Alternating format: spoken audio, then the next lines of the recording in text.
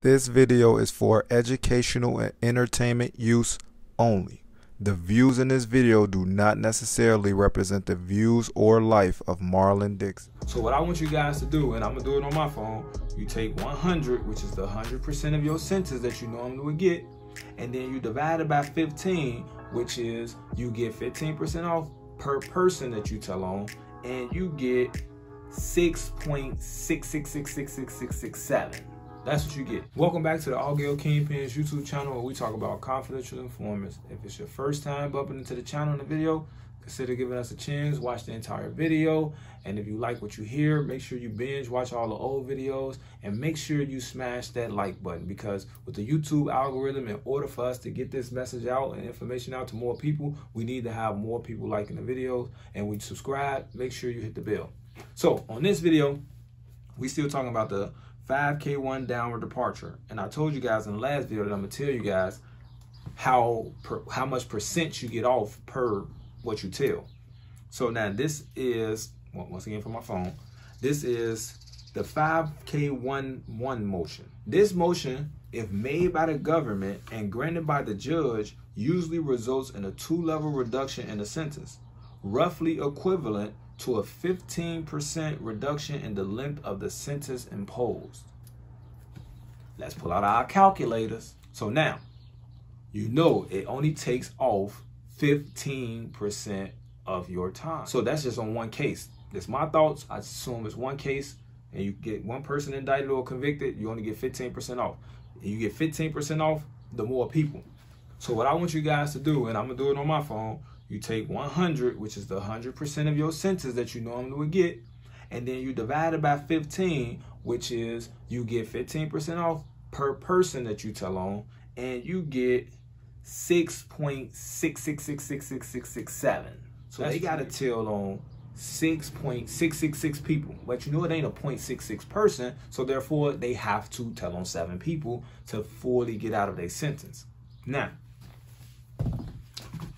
I showed you guys in the video how informants multiply. I used the number 5, and I used that for a specific reason because I knew the number was higher. I wanted to give you guys an understanding of the benefit of the doubt a little bit, you know?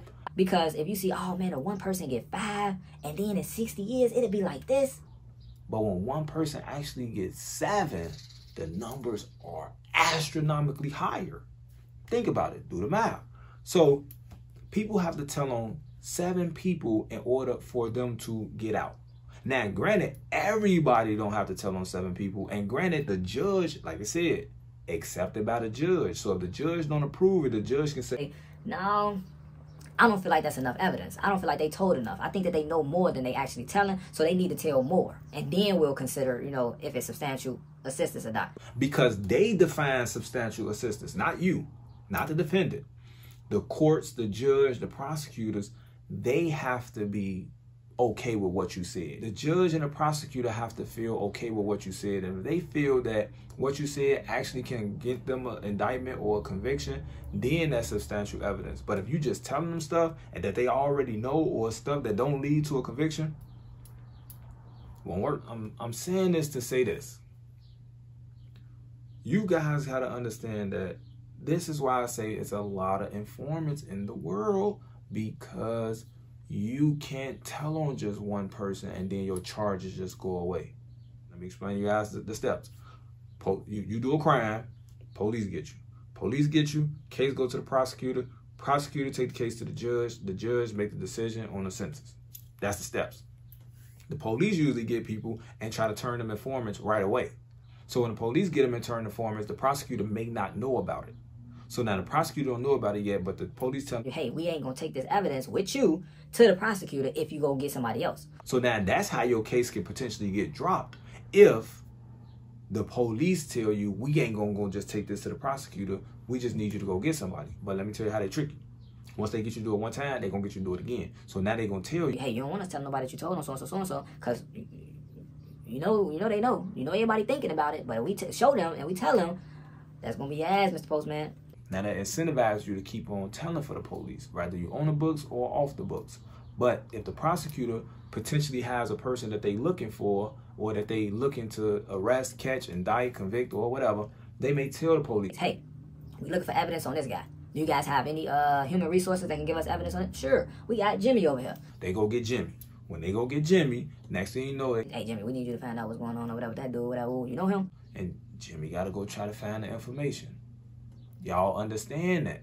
So it's like people are literally out here trying to get their charges dropped or trying to get their charges lowered, when in reality, you're going to keep doing this over and over and over because they're going to hold it over your head like a goddamn halo. So if you don't understand this, you won't understand it until you get into the situation, or you won't understand it until somebody close to you get in the situation, and then you see what actually happened. Because these people are literally not trying to go to jail. But like I told y'all in the other videos, people are not trying to go to jail so they tell, but other people are not trying to go to jail so they kill. I'd rather kill you than go to jail. And this person, I'd rather tell on you than go to jail. Two total different people with two total different logical reasons that they have in their mind. But it's all the same rules and the same game. So that's all I gotta say for this video. Like, share, subscribe, leave a comment below, donate to the channel, put your thoughts down below. Make sure you hit the like button so you beat the YouTube algorithm. And like I said, you guys just really gotta understand this information, because I'm unbiased. I'm not saying it's right. I'm not saying that it's wrong. I understand that it's the law. That's what I'm trying to explain to you guys. Because once you hit 18, you cannot be ignorant of the law. But this is the law that don't nobody talk or know about. Because why would an informant come and expose themselves and say, hey, I'm an informant, I get people in trouble for a living? They not going to do that. So that's all I got to say for this video. See you guys on the next video when I talk about more 5K1 downward departures. See ya. This video is for educational and entertainment use only. The views in this video do not necessarily represent the views or life of Marlon Dixon.